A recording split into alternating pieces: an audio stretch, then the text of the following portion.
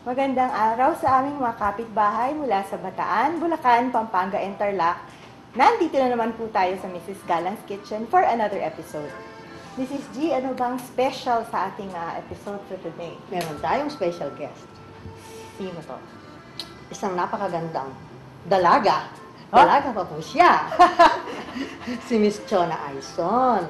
Of Homemade Treasures? Yes, yung taga Porac na sikat na sikat. Sa kanya mga Ensaimadas. So let's all welcome Miss Chona Ayson. Hello! Ayan, may dala po siya. Oh, may pasalubong pa siya sa amin. Para sa inyo. Ay. Chona, natin. buksan natin. Sige, habang binubuksan ni Miss Habang G. binubulat-lat ko, Okay.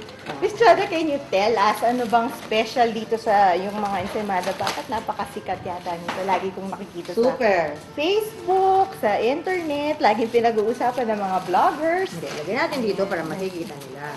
Okay. Kung paano siya nakapa. Itong ensaymada na ginagawa ko, these are my grandmother's. This is my grandmother's recipe. So it's based on the 1930s style of ensaimadas. So yan. They're different from the ones that you see in the market because they're richer and they're made with the finest ingredients. Okay. And yung mga ingredients na ginagamit noong 1930s. So, Ayan, and like her and I'm sorry. Brand suggests na homemade talagang. Treasures, and they don't have any improvers. So, yeah, no preservatives. Okay. Well, for today, just like her classic ensaimadas, Miss Chona is going to show us one of her recipes, another family treasure. Ano? What will this be? My mom's Buttery Mamon. Okay. So wag na natin patagalin. We'll be back. Okay.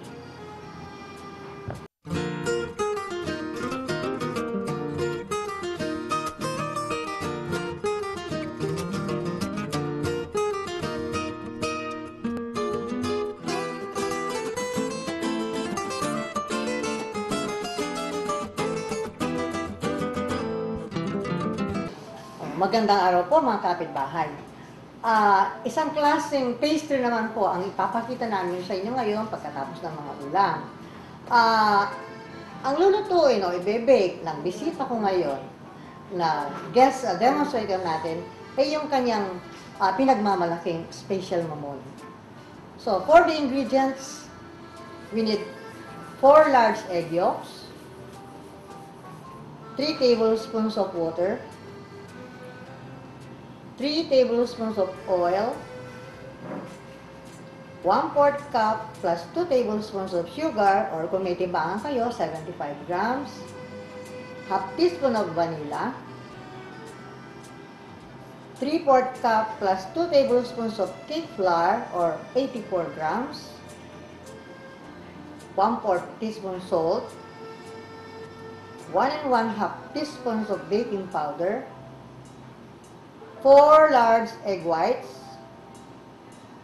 1/4 cup sugar or 50 grams, 1/4 teaspoon cream of tartar, and 100 grams of softened butter plus sugar for brushing. Ipa-brush natin ang butter and then sprinkle with the sugar. So, hindi na tayo maghintay ng matagal. I would like to introduce to you our guest demonstrator today, yung maganda pong si Miss Chona Ayson, na former student ko, na kilalang-kilala po siya ngayon sa kanyang mga ensaimadang, old ensaimada type na mamaya papakita rin namin sa inyo. Hello, Mrs. Galang. Hello, everyone. I'm going to demonstrate to you my mom's special Buttery Mamon. I hope you'll be able to learn from this and you can sell this also eventually. Huh? Okay. So let's start. Let's start with the yolks mixture first. So,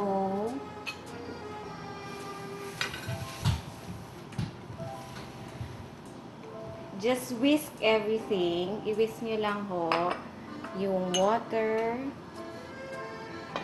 oil, corn oil. Kailangan ba corn oil siya? Kailangan corn oil para maging malambot siya and fluffy. But if you want it buttery, you can use melted butter. Okay. Okay. and the vanilla. And the sugar. Whisk nyo lang ho. Making sure that the sugar is dissolved properly. Otherwise, pag hindi na-dissolve yung sugar, matigas yung mamon ninyo. Lagyan natin ito sa ilalim siya na. Ayan.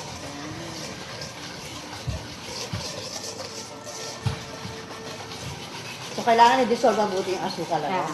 And you will know kasi naririnig natin yung sugar. Sugar, yeah. At the same time, nakikita nyo on the side kung natutunaw siya, if it's smooth. Also, yung mga eggs nyo dapat at room temperature sila. Not cold. Eh, paano kaya pag nasa malamig na lugar ka? Ano? Mahirap atang gawin yan. Mahirap siya.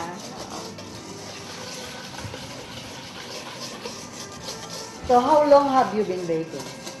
I've been baking since I was in high school, but hindi ho ako formally trained in high school.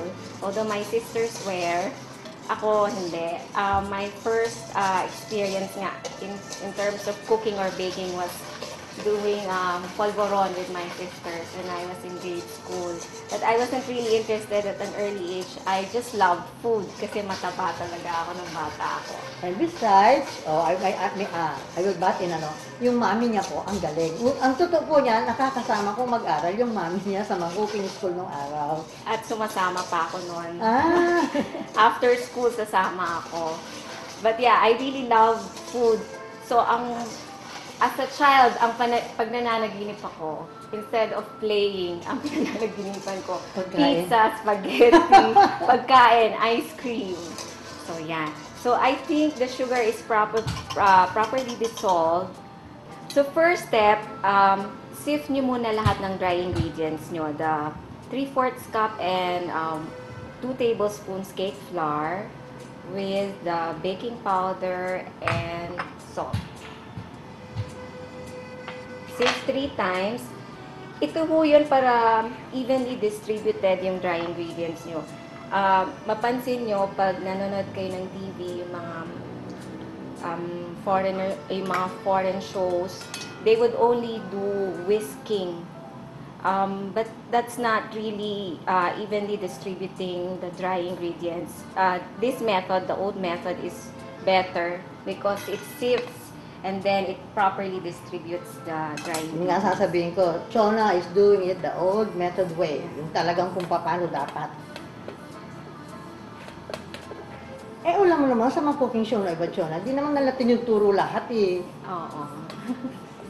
At saka siyempre, nagmamadali sila, Nagmamadali ganyan. sila. Oo.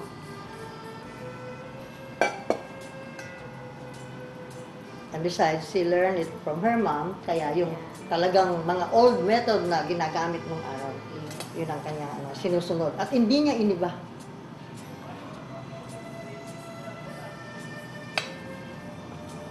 So yeah, I started baking in high school.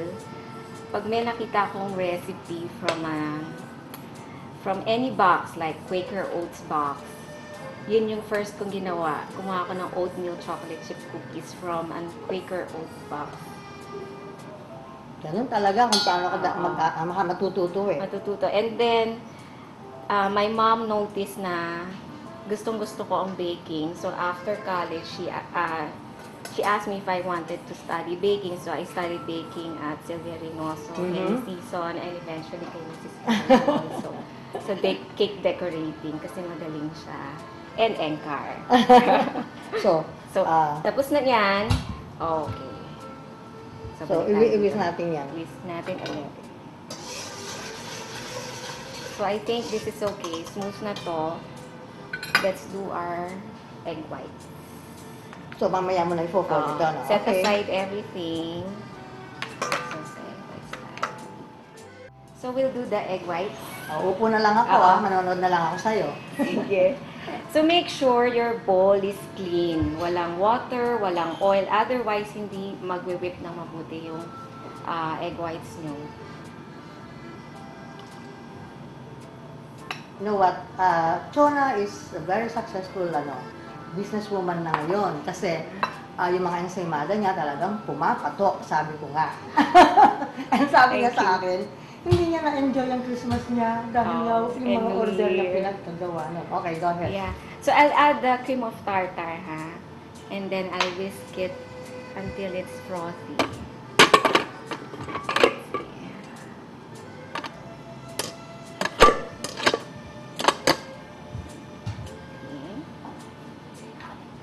Ito rin, dapat walang taba or water.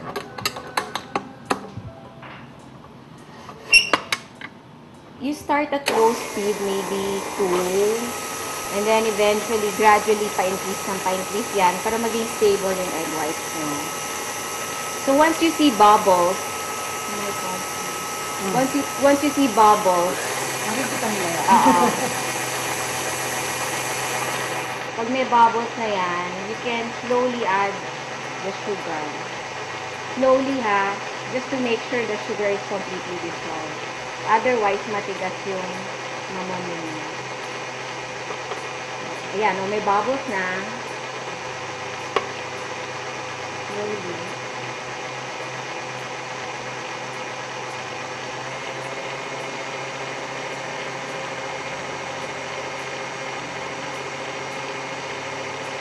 You might want to use caster sugar kung wala kayo nung manipis na sugar. Caster sugar, yun yung manipis na sugar.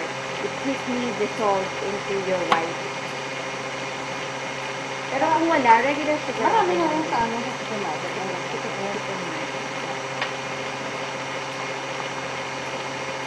And then, you can increase the speed. Huwag masyadong malakas yung speed because mabilis mawala yung hindi masastabilize yung egg whites niyo. Okay, check na natin yung egg white kung stiff peaks na.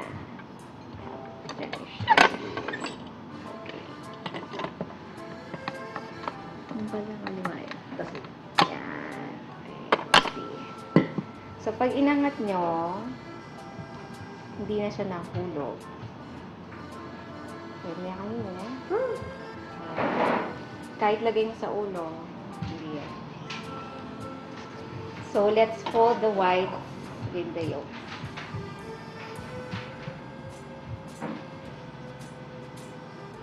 Ang galing po ng demonstrator natin ngayon. Talagang well-explained. Tinuro niya talaga. Pero po mga demonstrator, hindi ganun. Talagang tinuro niya. This is my way of giving back. I've been blessed with my ensaimadas. I can teach some people. Yung mga hindi naman binibig. So, ng wire whip or? Yeah, I would use wire whip. Wait, ha? So, konti-konti lang. Konti-konti lang.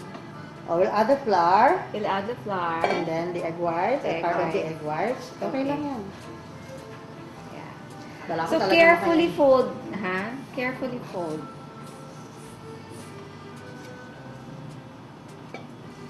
The old way of folding this is using a scraper with the J motion. But, mas mabilis to para sa akin.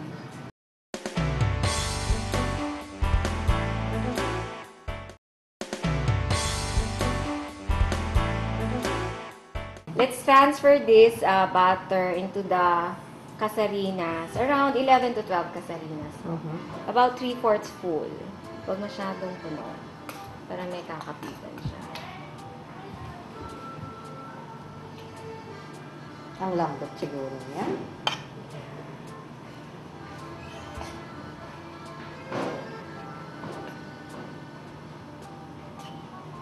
So, nakarinig na naman ako ng istorya, ang bata pa siya.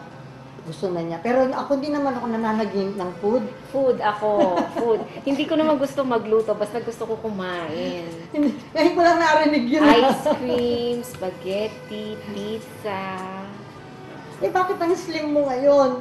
O, pumayat na ako. Mataba ako as a child. And I remember ang favorite cake ko noon ng mami ko yung ice cream cake na roll. May ice cream na roll. Yeah.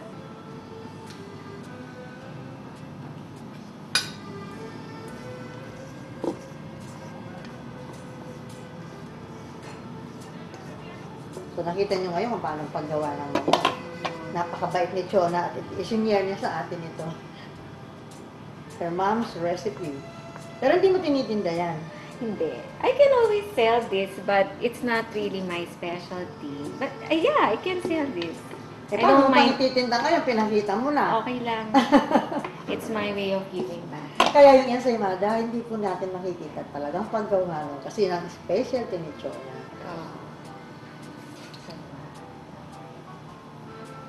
Pero makikita natin ang itsura mamaya. Oo. Flatten na lang natin. Okay. So, flatten mo lang slightly. Just to make sure flat sila. Not too much ang pag-flat.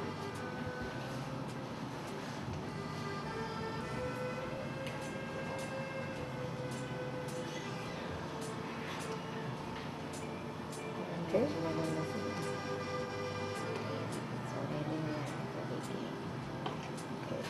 Okay. So, we will bake this for 14 to 15 minutes at 350 degrees Fahrenheit. Okay. Ayan.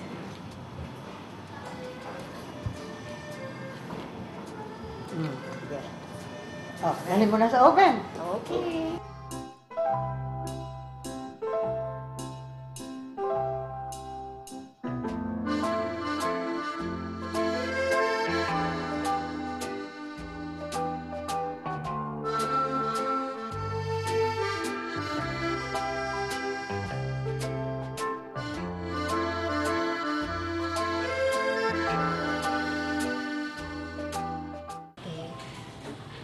So, after 15 minutes, no, na-bake na siya, immediately invert.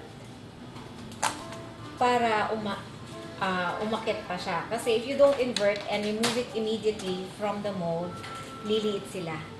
So, around 10 minutes, that's the time that you remove it. At medyo malamig na sila after 10 minutes. So what you do is, we will brush them generously with butter. Either you use softened butter or melted butter. If you want na medyo light lang, hindi mahilig sa butter, melted butter ang gamitin nyo. But if you're mahilig kayo sa butter, use softened butter. Since ako mahilig ako sa butter, I use softened butter. Let's try both, no? You'll see, ha? Very light lang siya. Some would, apply melted butter while they're hot para mahulog yung butter sa ilalim. But I don't do that. Mas gusto ko na nakatabingi sila from the kasarina before ko sila brush ng butter. So, tingnan nyo, medyo light siyang lalabas. With softened butter, it will look like a taisan. And I remember my mamons were like this, eh. It's not like the ones that you see in Red Ribbon or Goldilocks. Homemade yan, Chona. Yes, homemade. So, this is how I remember my mamons. And my mom would make this during our pangadi sa Cristo Rey namin, every August 15. It Okay, what is pangadi? Kasi yung iba natin Pangadi. viewers, hindi naman Pangadi is, Kapampangan. it was padasal for our for our Cristo Rey. Cristo Rey. Cristo Rey. So, it was the date na August 15, anniversary of my great-grandfather and my grandmother. And it's also the birthday of my brother. So, akala ng brother ko, when he was young, he always had a party. Hindi niya alam, it was for the pangadi. And she'd make this together with the cheese rolls. So, yan. Pagka melted butter, hayaan nyo muna siyang ma-absorb ng mamon before nyo i-roll sa sugar. Pag softened butter, you can immediately roll it in sugar. I prefer yung sugar na medyo may crunch, yung medyo malaki. Para pag kinain mo, may konting crunch sa taas. You can also put cheese on top if you like. Some would use queso de bola and include it in the butter. About maybe 2 tablespoons to 1/4 cup. And I think na ano na to.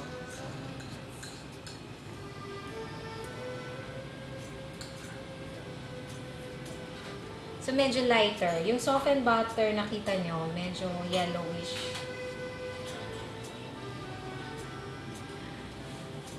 So, this is how it looks like.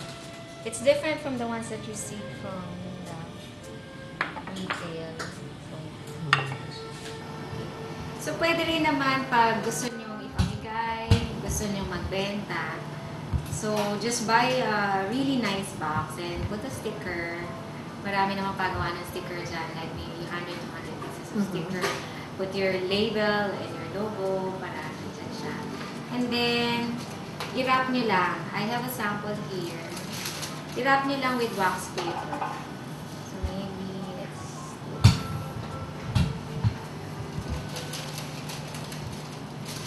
malaki yung wax paper.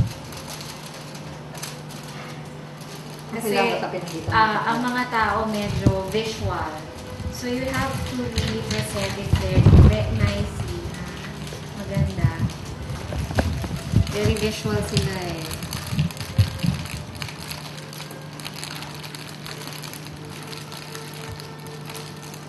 Ikaw ba lahat ang gumagawa lahat yan pagka nagtitinda ka? Pag nagtitinda ako, I have my assistants. Ayan. Sila. I have my elves. So, ayan. And then, put a plastic underneath para hindi medyo magtaga. That's it.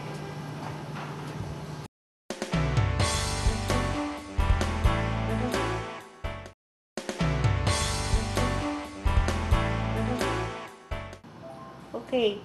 So, nakita po natin ang paggawa ng classic mamon recipe ni Miss Chona. No? Thank you, Miss Chona, for sharing. You're welcome. Yes, okay. So, ngayon, ang aking favorite part. Yeah, the best part. The best part. The best part. Try namin ang kanyang mamon. It looks very yummy, no? Daming butter. Parang ang lambot-lambot. Thank you. Nung bata ako, ito isa sa mga paborito kong binabaon yung mamon sa school. Ang sarap. Masarap. Ang lambot. Ang Ang sarap, ang lambot. lambot. It's very similar to yung Tyson, ano? Yes, Ang sarap. similar. Very good. So, yung recipe nito, sabi niya kanina, sa mami niya to eh. Sa mami ko. I see. This is So, hindi mo chinis, ano, yung pa rin. I did not change it. Even the way she demonstrated it, yung talagang all the way of good doing it. method talaga. Oh. Masarap. You should try this recipe or you can order from Miss Chona. Miss Chona, kanina napakita natin yung mga ensaimadas mo. No? How about sharing with them yung phone number in case they want to get in touch with you for their orders? So, if in case you're interested to order, you may reach me at 045-323-4149 or through my cell at 0928-5070-928. So, I only do made to order. So, I can always schedule you pag meron kasabay for the ensaimadas because I usually do it in a lump. Inilalamp ko sila. I can't do like a few pieces, so I lump them like every other day or sometimes yung malakas every day. So, I'm sure malakas. Kasi sikat na sikat ang homemade, no? For their talaga. Homemade treasures is in Porac. it's in Porac. Yes, It's in my great-great-grandfather and mother's house, so I live there right now. Okay. But you also deliver in Manila? I also deliver in Manila, so I have pickup points every Fridays of the week in Ortigas and in Makati Avenue. So you just call me and I'll just tell you where to pick up kung saan kayo mas malapit. I see. Okay yan. So, ito, I highly recommend you try this recipe. If not, you can order Miss Chona. This is a number na binigay niya. Yes. So this has been another episode of Mrs. Galang's Kitchen. Maraming salamat po. Maraming salamat, Chona. Thank you, Mrs. Galang. Thanks, Ep3. Thank you. For your questions, comments, and suggestions, you may visit our Facebook page. That's www.facebook.com/Mrs. Galang's Kitchen. That's MRSGALANGSKITCHEN, where we will also be uploading and posting our old episodes soon. Hanggang sa susunod po, maraming salamat.